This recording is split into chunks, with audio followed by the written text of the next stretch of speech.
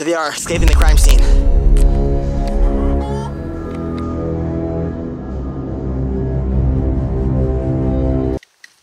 Welcome back to Off the Tactical. So today we're going to be reviewing and testing this laser rangefinder. It's a GoGoGo laser rangefinder. It's a Chinese rangefinder. You can pick it up for about 80 to 100 bucks on Amazon if they're still available. Also, we want to test it for accuracy to see how close we get. First, we're going to go ahead and do a quick unboxing of it. Then we'll come back here to the field and take a look. Let's go ahead and unbox it. Let's go ahead and try to see what is in the box here. So very colorful packaging. Looks like it's got a hard carrying case, some Chinglish instructions, cleaning cloth. Instructions are probably not very much good. I want to look at them to see what the modes do. This case, the case seems nice. It's got a belt buckle here, and you can unzip it, and then you can use your little rubber band or your elastic cord to keep it shut so you can quickly open it and get to your rangefinder. Alright guys, I'm going to measure across the field here, which is pretty close to being level. We slope downhill a little bit, but we're going to try to keep it level. Move over there along the contour, and to maintain accuracy, we're going to be testing over to this paper here. So nice reflective target, good conditions for it. We're going to go ahead and use a 100-foot tape, and we're going to measure out to 30 yards, 60 yards, and 100 yards, and we'll see how it picks it up each time. Then we'll move out further and try against some different obstacles. All right, let's go ahead and start measuring. Inches, of course, not metric.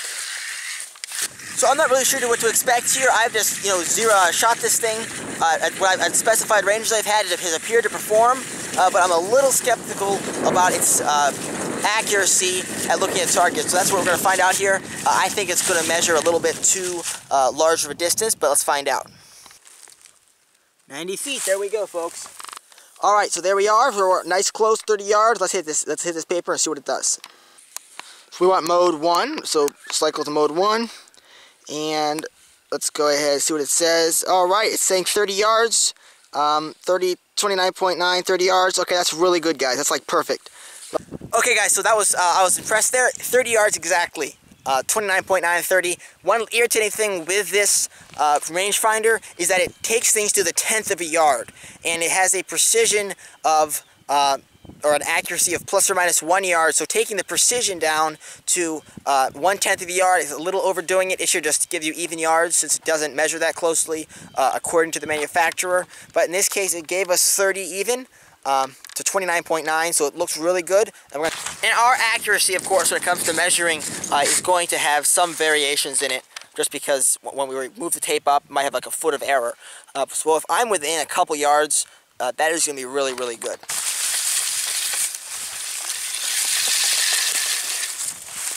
Alright, there we go, another 100 feet. So to use this, the power button, you just press it briefly, and it turns the scope on. Whatever mode you had it set on last, mode 1, and you push and hold the power button, and it does your rearranging. So we're going to go ahead and move it over to our white paper. Once again, perfect 60 yards, guys. That looks really good. Okay, let's go ahead and move out to 100 and see how it performs.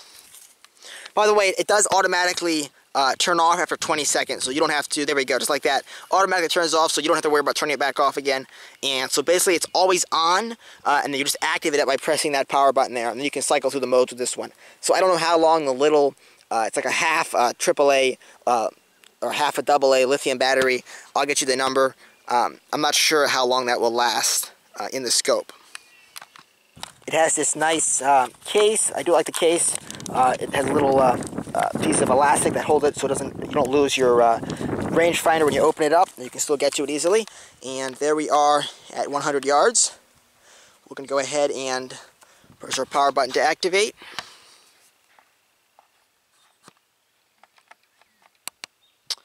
And let's go ahead and take this range. 90. Okay, guys, that's like really good. 99.7. And if I move back just a little bit, it's now giving me 100. Yeah, look how fine that is. That's really good. Okay, so far at 100 yards, guys, we're getting perfect performance against paper. Okay, so while we're here at the 100 yards, let's take the opportunity to test it against some other surfaces. So it works great against white paper. Obviously, that reflects very nicely. I'm going to go ahead and send my assistant up there, and he's wearing just a black, actually he's wearing a black hoodie right now, so it should be very non-reflective material. And he's going to stand up there right next to the target, and I'm going to see his distance using the rangefinder, and we're going to see how it picks him up, or if it just sees the ground behind him while I'm shaking him around. All right. It's working, guys. All right, it works. And if I move off, you see the distance goes up because of the trees in the background. 101, 102, but it picks him up at 100. All right, right now I want to show you another mode it's got. It's called golfing mode. So I'm going to press the mode button, go to mode 2, and it has angle correction, some other stuff which I'm not sure about, but on a flat level it should give us the actual distance. And what this does is as I move my reticle around like this, it'll give us the closest, excuse the wind there, but it'll give us the closest distance it sees. So I'm going to hold it down, and 99.4. That's the closest distance it saw, and you can see, like, if I do it again over here, 100.3, it's still picking him up. So this mode is useful for doing that, for picking up small targets that have a further away background, especially if you're shaking around and it's hard to pick them up. Let's move out further and see how it does. Here we are, guys, on the edge of our active volcano here, and we are at 200 yards. So our target is way down there, and we are going to go ahead and sight it. Fire them up. 199.4. 198. Okay, look, guys, it looks really good. Really, really good. Okay, so it's working really well.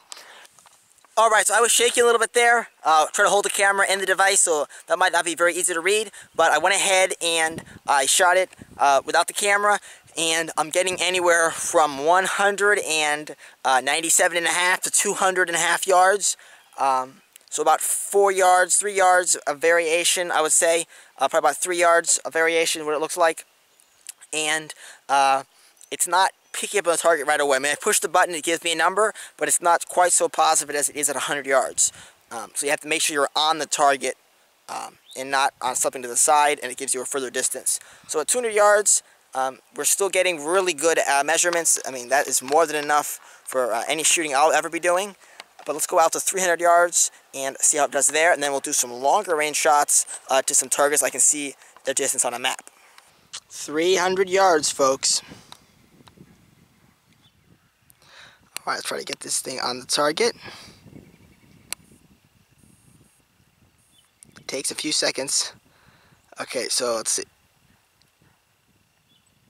There's the target. 298. 296, not bad. 294, all right, it lost target. And, okay, 299, so it's coming up very accurately, though it takes a second for it to respond.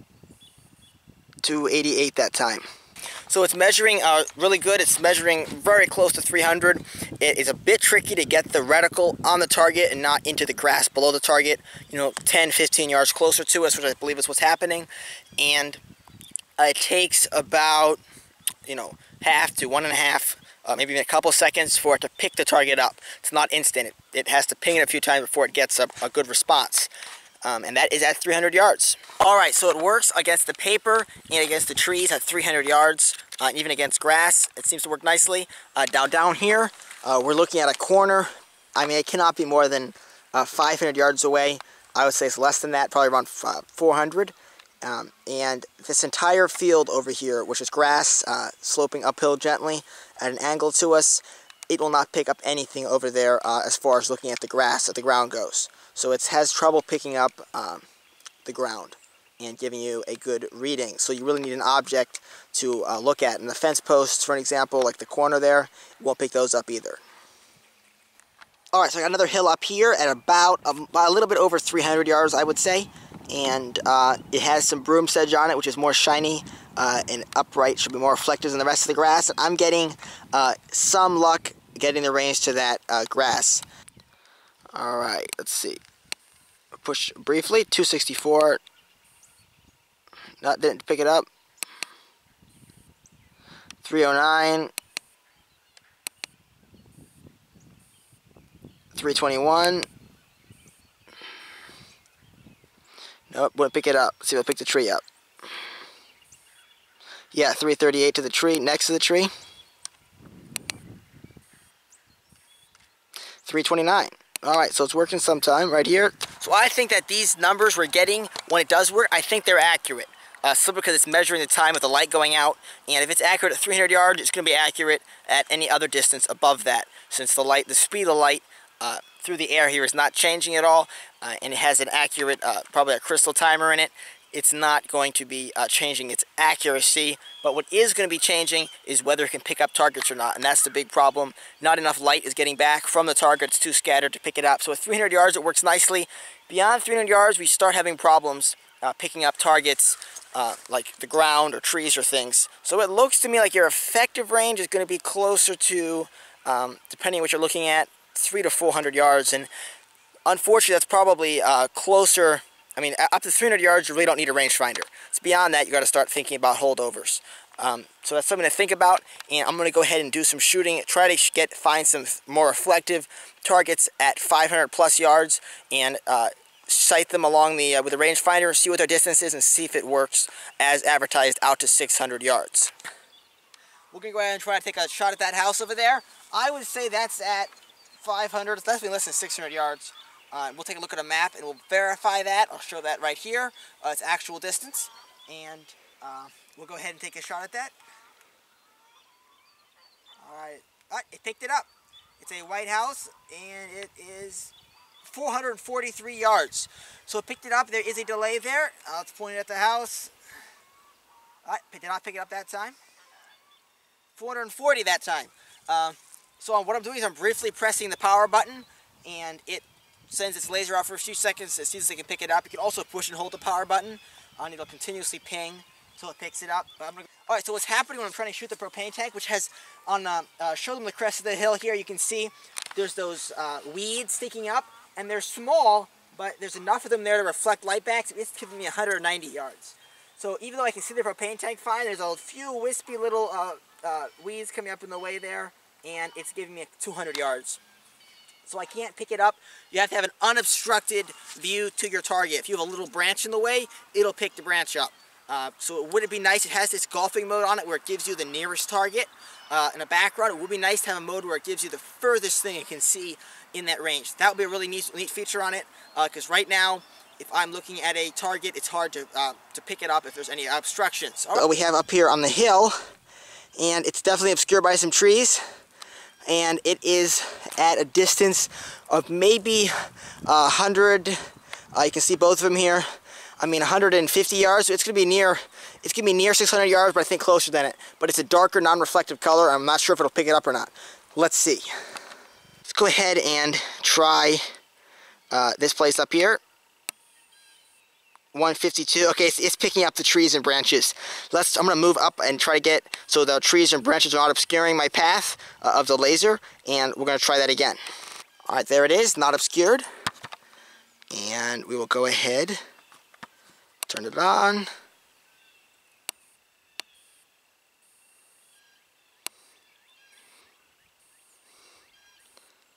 Let's try that white roof right there.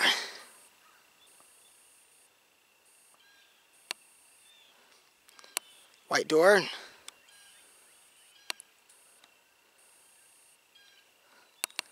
No, it will not pick up the house. Its practical range is going to be limited to about 400 yards.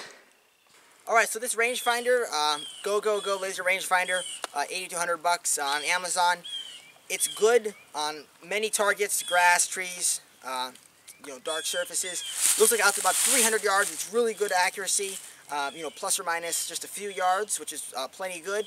The precision is a little irritating. It takes it to a full decimal place, so 1/10 of a yard. It's 3 inches, and it's nowhere near, of course, that accurate. And that's just not practical, so I wish it gave just single digits. That's not really that big of a problem. But at about 400 yards, you're losing performance. You need a nice, bright surface to look at, and you can't have any trees in the back, in the foreground or anything obstructing the target, because that laser beam begins to get big at that point. I don't really know what the angle of it is, but it starts diffracting off the trees and does not give you either an accurate measurement or no measurement at all. So you're looking at about a 400 yard practical range, unless you're looking at something really shiny that's going to reflect the light back properly. Okay, so after all that test, it appears to be more of a sports or golfing rangefinder. The range is really not far enough, it isn't, to do any long-range shooting, simply because 300 or 400 yards, that is your point-blank range where you don't need to do any holdovers with modern battle rifles. So if you're going to be planning on doing golfing, or you like to do javelin throwing, this is a rangefinder for you. Else, it might help you to zero your rifles. But other than that, you probably want to find a longer range solution. So that's it. So it's advertised at 600 yards for non-reflective, 900 yards for reflective targets, I believe, 600/900. But I would say 400 yards is going to be a safer number to go with. And if you want total reliability, only goes up to about 300 yards. So I don't know if that'll work for you. Generally speaking, if you are going to be using a rangefinder, out to 300 yards, or most cartridges are pretty level shooting. But that's all for today, and we will see you again next week. Thanks for watching.